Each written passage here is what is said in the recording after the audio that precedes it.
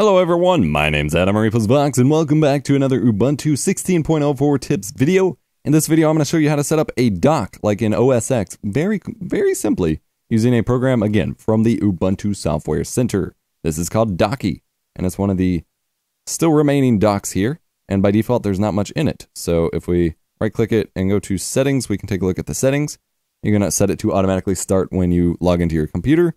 You've got a couple different themes you can look at down there at the bottom. I love the themes for this. I love it a lot. Smoke, transparent, or matte. I think I like the heads-up theme, heads-up display theme the best. You can install custom themes that you can download from their website and from their forums and things like that. You have little docklets that you can download, helpers that you can download. So if we go to Launchpad and get Dock Manager,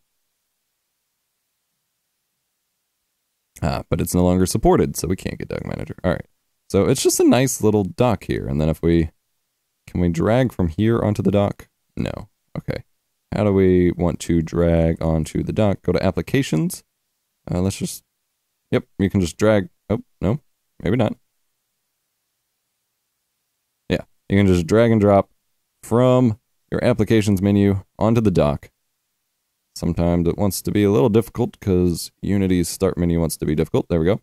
So just kind of wait until it says drop to add to dock, and then it will do it.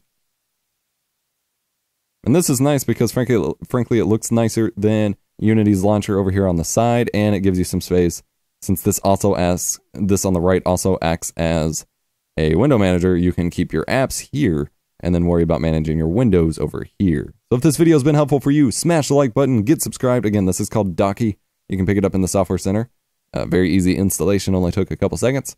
And check the playlist link in the description below for more awesome Ubuntu tutorials. And I will catch you in the next one.